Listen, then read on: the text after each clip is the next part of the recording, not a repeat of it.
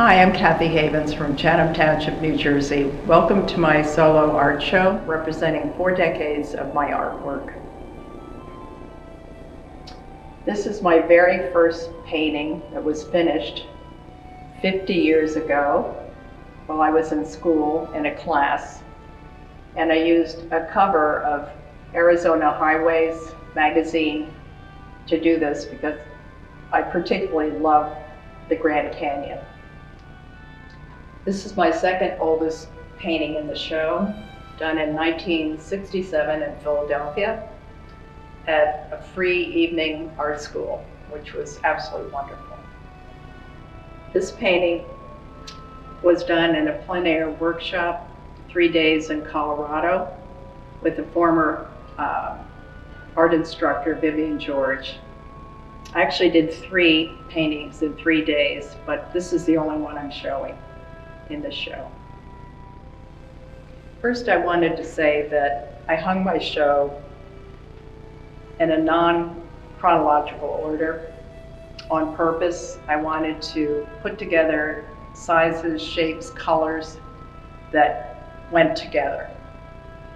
This one is one of the large oil still lifes that I did in class over the years. And you'll see several other ones that were done in class still lifes. This is a pastel of the Upper Montclair, New Jersey Presby Iris Gardens. And this pastel is one of many that I did once a week with my art group, small women's art group, since 1987. In the summer of 2000, I went on a painting workshop, plein air painting workshop with Enrique Flores Galvis. We went to Provence, France, and this oil painting was done on the grounds of the estate, which was very, very beautiful. This still life is one that I particularly love. I have to tell you that I started studying at the Summit Art Center, now called the Center for Visual Arts of New Jersey, in 1981. And many of the paintings that I have done along here have been done at that art center. This one in particular is interesting because it was the setup that was in class, but I took an old painting of mine that I didn't like, I turned it upside down, I took a small brush with some blue paint and I sketched in the composition, and then I just started painting on top of it. And so you get some really wonderful effects that are just serendipitous, and you actually can see some of the underpainting that actually contributes to the composition and the look of the painting. They're called pedimenti. You can see some of the underpainting here, here, here, that line up there, this line, and it just makes it more interesting. Actually, the Impressionists would put color upon color upon color and kind of sometimes get a little bit of the same effect. Many times I have painted from my photographs, and I actually do not alter anything in the composition. I paint exactly what I took in the photograph. This happens to be Yarmouth, Maine, the inlet. It's in oil. I recently took a class in encaustics, which is really fun. You take an encaustic board and you melt hot wax, and the first layer is clear and you just brush it on, and then you take a heat gun and you smooth it, and you smooth it until it's great. Then you let it cool, then you take pigmented hot wax and you brush it on, you drip it, whatever you want to do. This one you can see I used a black crayon on the top of my paintings. This one is like a Jackson Pollock. Our assignment was to use black, gray, and white. And as you can see at the end, I dripped the white on top. This one also has the black crayon pencil on the top of it. This is another one of the still life set up in class at the Art Center. And as you can see, I try to vary my style. I never know what I'm going to feel like painting, how I'm going to paint on a particular day. You can see here, the areas are much flatter and more solid, a little more abstracted. And this is an oil also. These are 3 of my pastels that I have done for my own photographs. And as I said, I do them exactly the way I photograph them. The composition, in other words, is exactly the same. This was the Sunday market in Provence, France, when I went over to the painting workshop. That actually won a blue ribbon, and I'm very happy about that. This was extremely difficult to do. And people say you can't go over pastels, but I'm living proof you can. I went over and over the shapes, the colors, the angles, and turned out okay. These 2 again are from my photographs. This is the Jersey Shore. This is Canal in Lambertville, New Jersey, which some people have said looks like a European village. Just wanted to add that this little squiggly reflection in the canal almost makes the entire composition work and the pastel interesting. Without that, it would be just pretty ordinary and boring.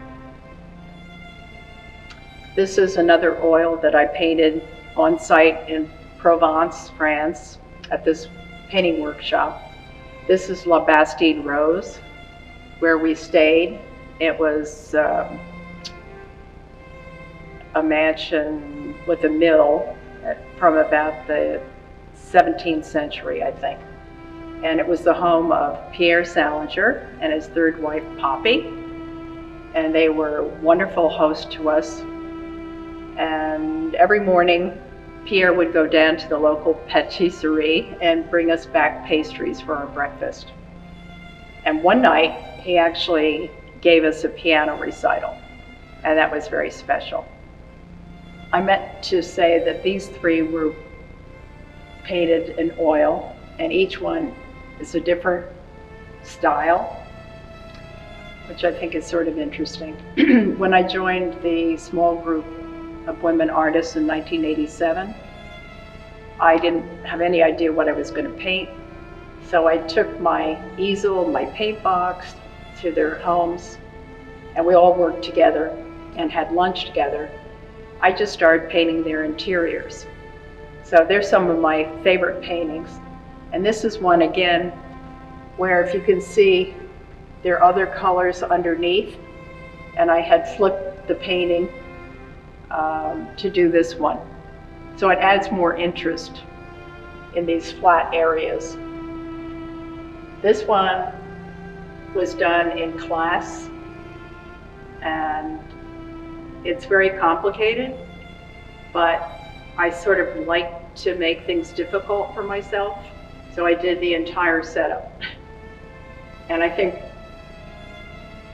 it has a lot of life and joy in it. Now we have a grouping of pastels. 4 out of 5 were done for my photographs. This is Hidden River at Weston, Vermont. This is the Delaware River from Lambertville, New Jersey. The ripples in the water were the hardest part of this picture, and I did them over and over and over, including the shadows in the river. This obviously is a still life setup in my class. And this one is a monastery in Provence with a lavender farm that we went to. And this is another scene in Vermont.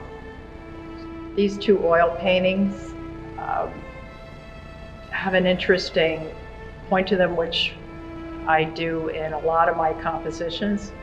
If you'll notice, I have things a bird's eye view, and I think I got that from a lot of the modern artists, actually including Degas. He would often do that, and he would cut off parts of people and other things. This one has the same bird's eye view kind of angle. This is sort of a signature thing for me. One of my compositional specialties. I happen to love New Mexico, and I've been out there 6 or 7 times. And one of the times was a photographic workshop, and the latest one was a plein air painting workshop. And at one of the points, I took this photograph. This is a little scene in Santa Fe. That's a pastel. This one was from a vacation in Oregon. This is a lavender farm. And I just particularly love the hills in the back. And I just kept them simple on purpose. And I think they're very striking that way. This is the third oil that I was telling you about. And I have this unusual technique or compositional aspect of my paintings, many of them with still lifes, where I really slant the table. And it's just, I don't know why I have this bird's eye view sometimes of a still life composition. I took 5 classes one summer at the Art Center in printmaking, and this is one of the monoprints that I came out with. And again, like the encaustics, this gave me a chance to express my abstract inner self, and I really love this. And actually, I found out years ago that my personal 3 primary colors are red, green, and blue. And when I have them together, they make me feel really happy. And it's very similar to this one in style. They're a little bit impressionistic, as you can see here and there. And again, the bird's eye angle of the table. And this painting I particularly love because it was one of those where I took an old canvas I didn't like, flipped it upside down, took a brush with a little bit of paint, drew in the composition, and then painted over the underpainting. And I call this Mystery in a Teapot.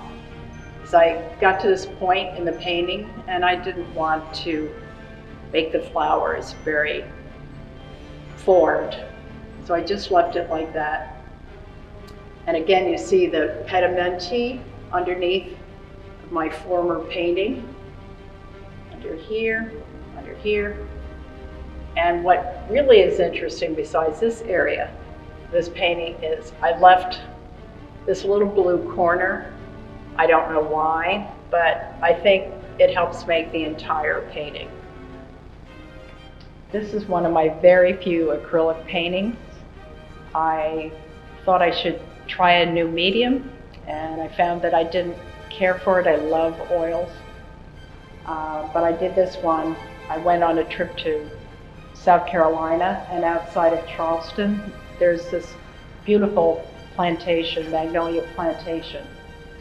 So I did one of their gardens with a gazebo.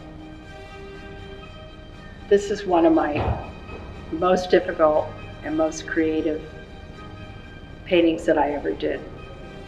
It's in oil, and it was done by overlaying 2 photographs I had taken of Times Square, New York, one time. This was for a special show in New York City. And I took 3 little panels, canvas panels, and I painted them for 3 months with a tiny brush, which you can see I never use. And it came out better than I ever expected. And it was the very first time I had ever attempted painting a vehicle.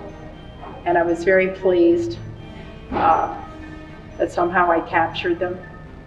Another thing about this is I ended up with a black vertical line. So I'm looking at the 3 of them together and I'm saying, this isn't going to work. So I got 2 strips of balsam wood, painted it flat black, and then had them framed around that. And I felt like that really finished the painting for me. In 1999, for the millennium, I went on a tour of Israel with a group. And I took many, many photographs, of course, and I did about 5 or 6 paintings from that trip. And this is a very moving one. It's climbing up to the top of Masada. And one of the very few paintings where I use figures. As I said, I love New Mexico. Been there many, many times. So these are 2 more of my pieces from those trips. Those are the mission buildings in Abiquiu, where Georgia O'Keeffe had one of her homes. This is the Arroyo when I went to the plein air workshop. And this is Vermont, where I have a home. And these still lifes, I want to point out a characteristic of my painting. Not in every one, but I often like to leave white raw canvas. And I once was told by a teacher that you can't do that. You have to paint all the surfaces, even if it's white. And I sort of ignored her, and I did my own thing.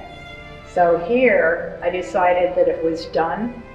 I just wanted the outlines, and it just felt like it was done to me. This is one of my landscape oils done plein air. And this is Frelinghuysen Arboretum in Morristown, New Jersey. This is one little oil painting that I did with this group of women artists again, and an interior in her house. And again, look at the angle I've got. This is a very old oil that I did, one of my favorites, called Afternoon Delight. And again, you'll see areas of canvas, white, that I left untouched. And there's something fresh about it that I like when I do that. Again, these are 2 pastels that I've done from photographs that I took in New Mexico. This is Pecos National Park, and this is a mission church outside of Santa Fe. I love to draw and paint buildings, and this is a house in Summit that I painted in 1994.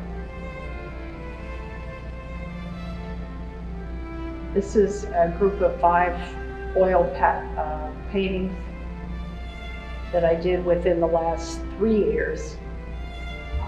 Again, you'll see elements of the white bare canvas in here, in here. And the funny thing is you don't even notice that it hasn't been painted, but there's something about it that I love. Also love painting glass.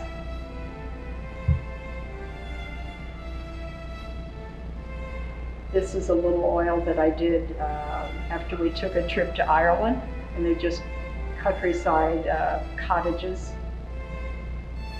Here we have another one of the still life setups that I've done very recently. That's oil. Then this is, there are 2 pastels here. This is just pastel setup. This is a pastel I did of a restaurant in Greenwich Village. I like the picture of it.